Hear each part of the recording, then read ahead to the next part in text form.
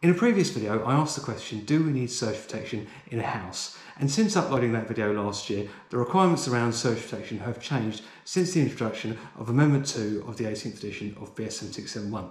So in this video, I'm going to talk about the changes in the requirements for surge protection since the introduction of Amendment 2 of the 18th edition. So now, Regulation 443.4.1 says that protection against transient overvoltages shall be provided where the consequence caused by the overvoltage could result in 1. Serious injury to or loss of human life, 2. Failure of a safety service, or 3.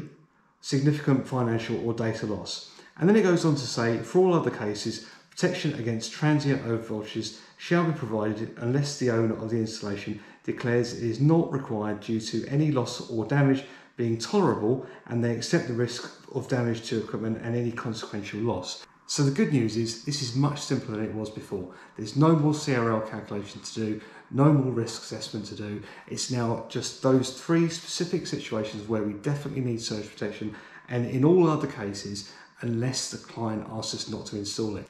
And in that situation, that would need to be documented in the electrical certificate to confirm that the client didn't want it.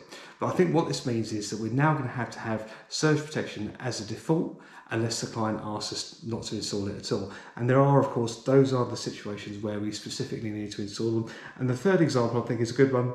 Significant financial or data loss. So if you're ever doing an installation in a data center or a bank or maybe a supermarket or something like that, where the loss of the equipment is going to be such that there would be loss of trading, loss of data, or anything like that, that is a specific example where we definitely need surge protection. So I think this change in Amendment 2 of the 18th edition is a really good thing. I think it makes it much clearer. There's no more calculations to do, no more risk assessments to do, and I think it removes any potential confusion that there used to be, because there used to be an exemption for single unit dwellings where the cost of surge protection was not justified. And I always thought that that was a difficult judgment for us to make, because if you think even the cost of replacing electrical goods in a kitchen was probably more than the cost of an SPD. So I think this makes it a lot clearer, removes any potential for confusion. Of course, it does mean though that we're going to have to install surge protection much more. I talk about the changes in Amendment 2 of the 18th edition in more detail in some other videos on my channel, and I'll put a link at the top of the screen. And if you haven't done so already, please click over here to subscribe to my channel.